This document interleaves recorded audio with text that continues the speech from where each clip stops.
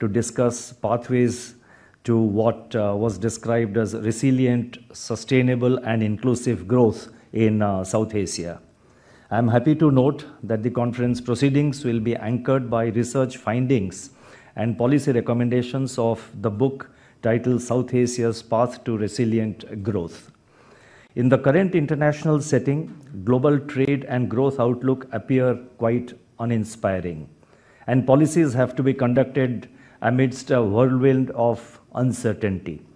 At such critical times, conferences of this nature can help us better understand the evolving scenarios and policy trade-offs, which are not easy in the current times.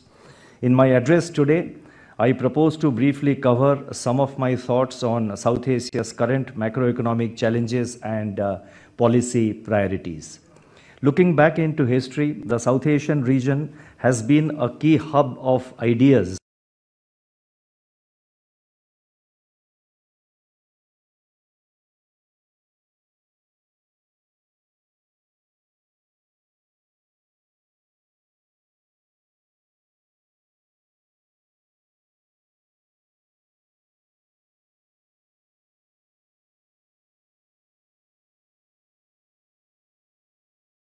regions in the world.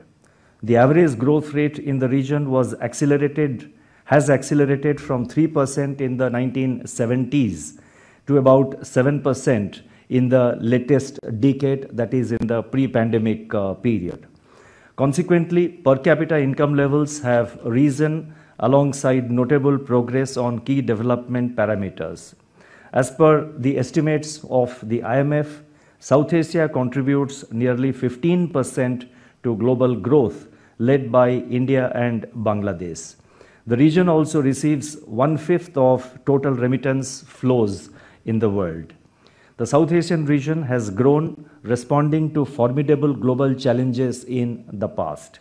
Following the food crisis of the 1960s, with which all of us are familiar, the region successfully implemented the Green Revolution. And that brought about a huge change in this region in terms of achieving self-sufficiency in many parts of this region, and the earlier dependence on imports from other countries was considerably reduced. After the oil shocks of the 1970s, so that was in the 60s, and then subsequently after the oil shocks of the 1970s, immigration from South Asia to West Asia became one of the largest market-driven labor flows. This in turn led to a significant increase in remittance flows into the region. The Asian financial crisis of 1997 impacted the South Asian countries in terms of surges in capital outflows and exchange market pressures. Over the years, as a crisis prevention strategy, the South Asian countries prioritized sound macroeconomic policies and embraced financial sector reforms focusing on competition, prudential regulation, enhanced transparency, audit, and accounting standards. These measures helped in preserving macro stability while sustaining integration of domestic economies with the global economy. In recent years, multiple shocks, in particular the COVID-19 pandemic and the war in Ukraine, have dampened the economic prospects of the South Asian region as in other parts of the world. Some of the countries in the region have also been contending with ramifications of unsustainable debt and climate change-induced events. Consequently, they have been seeking recourse to the IMF's financing facilities. Notwithstanding these challenges, as per the World Economic Outlook database of October 22, which was released by the IMF, India, Bangladesh, and Maldives would be among the fastest growing economies in the world in 2022 and 2023. According to the Asian Development Bank's December 2022 outlook, the South Asian region's GDP is projected to grow at 6.5% in 2022 and 6.3% in 2023. The World Bank estimates that regional cooperation could be a win-win situation for all countries of the region. For example, intra-regional trade is currently only 1/5 of its potential. That is, intra-regional trade in the South Asian region is only 1/5 of its potential. And also, this implies that the annual shortfall, this has been calculated by the World Bank, this implies the annual shortfall to be in the region of about $44 billion US. The World Bank assessment also suggests that a common electricity market for Bangladesh, Bhutan, India and Nepal can yield savings of about $17 billion in capital costs.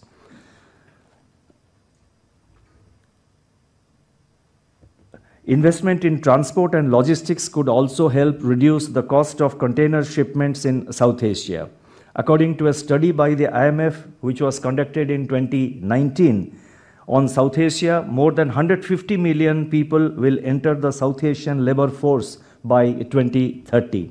The dependency ratio is expected to continue ebbing for almost 2 decades, indicating the strong demographic dividend of the dividend the region is set to benefit from. Now, with these positive, with this kind of positive factors, the point is there are critical challenges which I think Antoinette has very rightly, she has captured some of them very quickly, and these are the policy challenges which the entire South Asian region faces.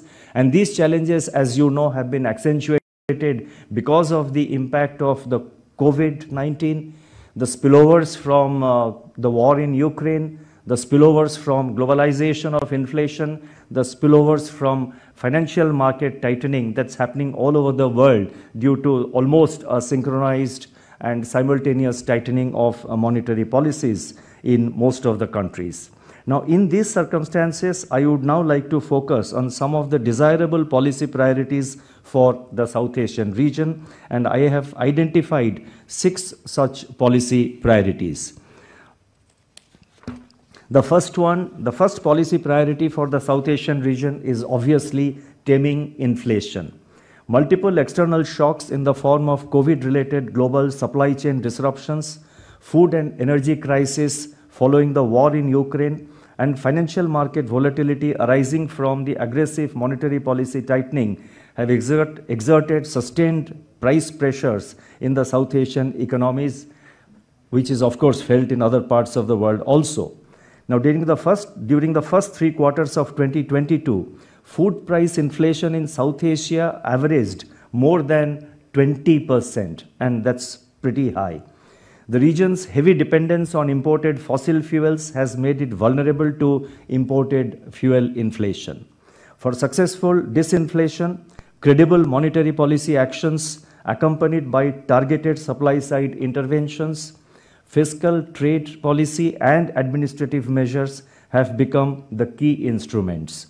While the recent softening of commodity prices and supply chain bottlenecks should help in lowering inflation going ahead, risks to growth and investment outlook may rise if inflation persists at high levels. Prioritizing price stability may therefore be the optimal policy choice for the South Asian region in the current context.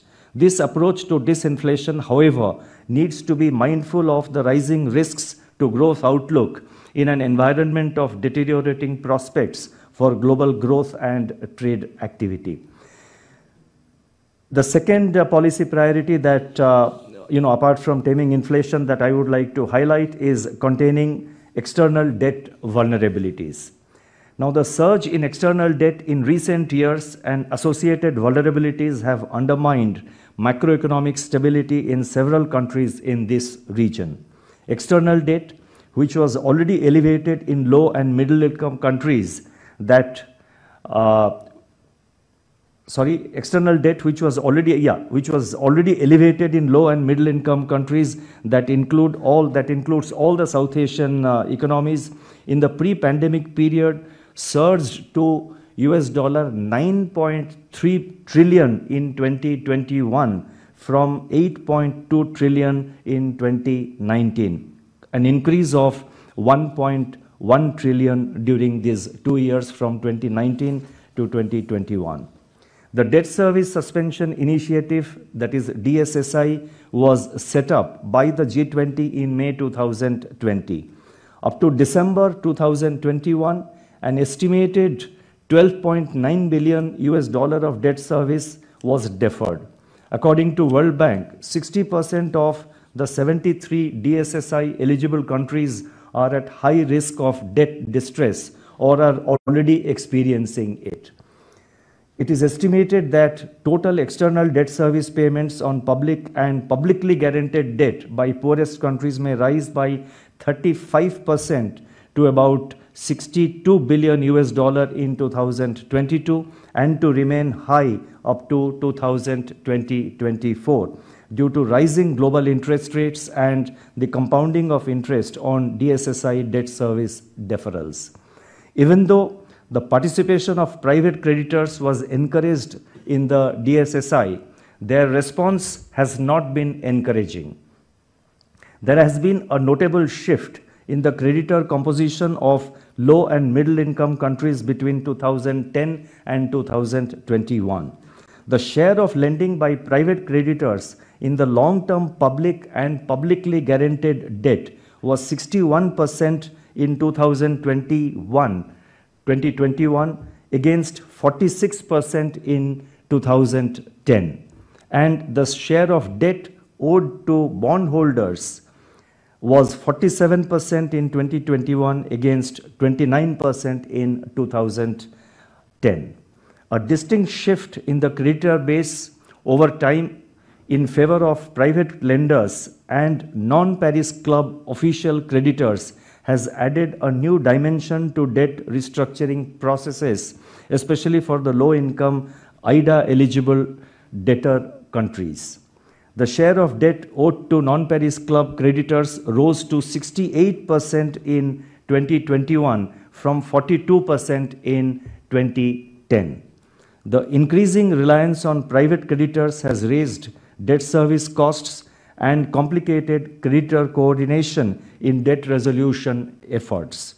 During 2010 to 2021, the average maturity on loans from private creditors was 12 years as compared with 26 years for loans from official creditors, and the average interest rate on loans from private creditors was 5% vis-a-vis 2% on loans from official creditors. Now, in this context, the role of multilateral organizations, but I have given too many data. Now, it's, I thought actually for quite a while whether I should have it in a lecture or I should just leave it out. But I thought these are important pieces of numbers which are important to place things in perspective, which makes us understand the whole, the whole scenario much better, and also can guide us, especially the policymakers, the central banks and the fiscal authorities, to deal with these debt resolution efforts. A copy of my address will be uploaded in the RBI website soon after this address is over. So those of you who are interested may like to have a look at this, especially with regard to the numbers, if not the content or the arguments, but at least the numbers are important. Now, in this context, the role of multilateral organizations, particularly the IMF and the World Bank, it becomes crucial in making debt treatment efforts more effective, while also strengthening the mechanism of, I repeat, while also strengthening the mechanism of recording, reporting, and analysis of debt data so as to enhance transparency and preserve debt sustainability. The IMF's role in capacity building in the region, with a focus on region-specific macro dynamics, policy effectiveness challenges, and economic aspirations of the nations, would also be extremely useful.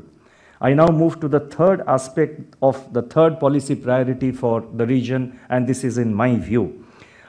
That is with regard to, that focuses on raising productivity.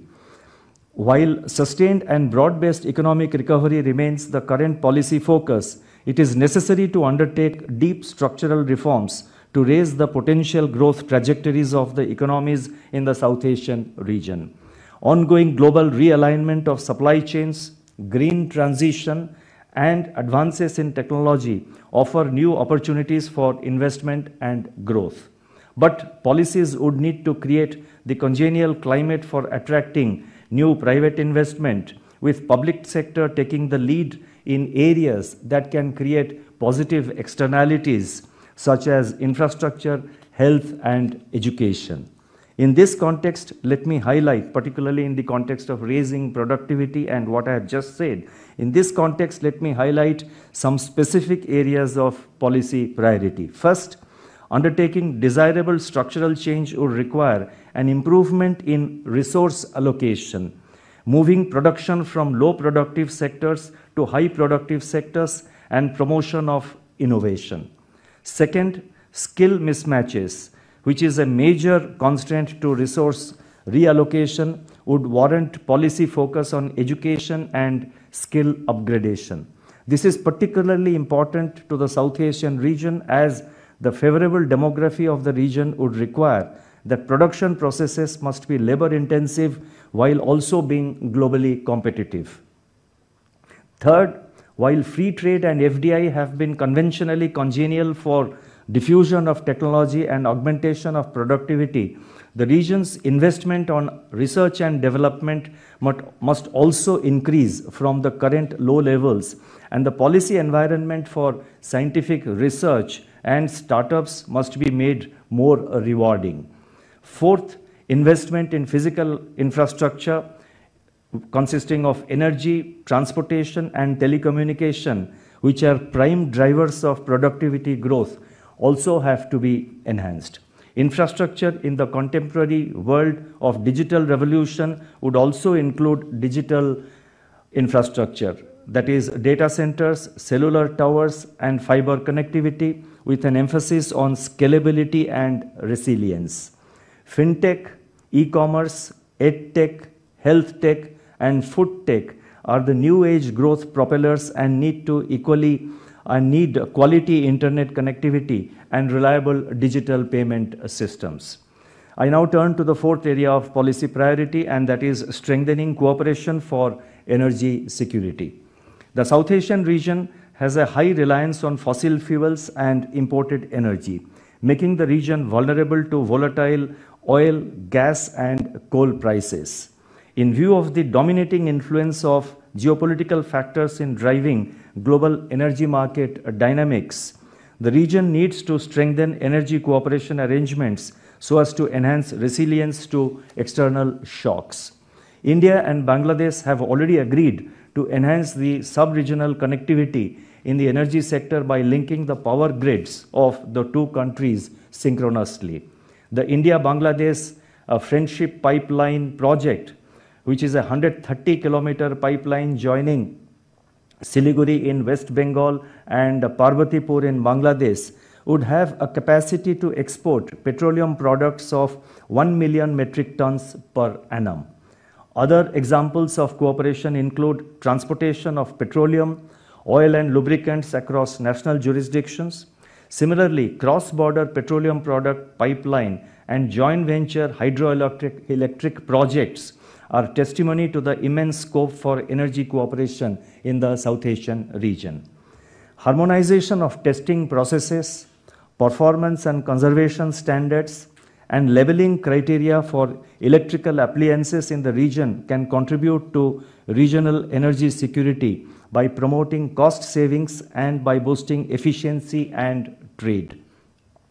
Integration of national power systems in the region could facilitate leveraging of untapped surplus hydropower while also giving fillip to development of solar and wind resources. Programs of bulk procurement and distribution of energy efficient appliances can be adopted by countries in the region. India, for example, has the Ujala scheme for distribution of LED bulbs at an affordable price. The next area, which is I think the fifth area of policy priority, is cooperation for greener economy in the region. South Asia is one of the most vulnerable regions to climate change because of its large population and degradation of natural resources. Extreme climate events, that is floods, droughts, heat waves, and unseasonal rains, have increased over the past century, As per estimates of the International Financial Corporation IFC, between 2018 and 2030, the funding requirements for investment in renewable energy, greening the vehicle fleet, and making future building stock green and resilient to climate change risks in South Asia alone would be over US dollar 410 billion, 670 billion, and 1.3 trillion respectively. I mean, I mentioned the three components, and these are the investments required in the three components, and the three components are funding requirements for investment in renewable energy, one, greening the vehicle fleet, and that is number two, and making future building stock green and resilient to climate change. This is the third component, and the funding requirements have been mentioned. Besides financing, access to technology and key minerals would also be critical for successful green transition. Robust regional disaster management systems could help in ensuring timely and effective response to devastating climate events. India spearheaded the global initiative and launched a Coalition for Disaster Resilient Infrastructure, CDRI, in 2019.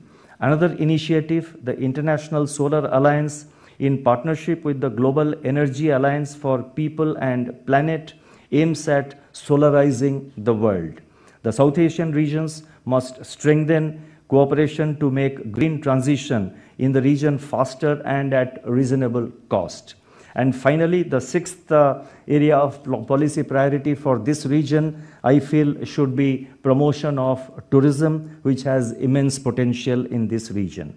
Now, tourism is one of the major contributors to the GDP of some of the South Asian nations, such as Maldives, Nepal, Bhutan, and Sri Lanka. As a sector, tourism, as all of us know, is a huge creator of employment. The entire region has rich untapped potential in tourism. In recent period, the tourism sector has somewhat revived in the region, but is yet to reach the pre-pandemic levels, that is the pre-COVID levels. Intra-regional tourist flows also remain below potential. It has revived, but I think it has a way to go.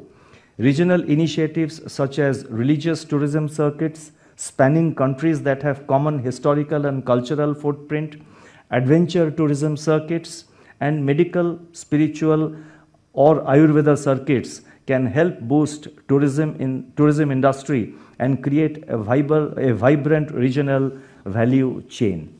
Let me now try and conclude. With the global trade outlook for 2023 overcast, greater intra-regional trade in the South Asian region can enhance opportunities for growth and employment in this region. At the central bank level, a key dimension for cooperation in the region has been learning from each other on common goals and challenges, such as infrastructure financing, digital financial inclusion, reducing the cost of cross-border remittances by linking with the UPI system, and unconventional monetary policy, to name a few. Rupee settlement of cross-border trade and central bank digital currency, where the Reserve Bank of India has already started moving forward, can also be areas of greater cooperation in the future. Finally, let me just say that the book to be released today provides plenty of new ideas for forging cooperation in the region and seeking solutions to common problems through right policy interventions.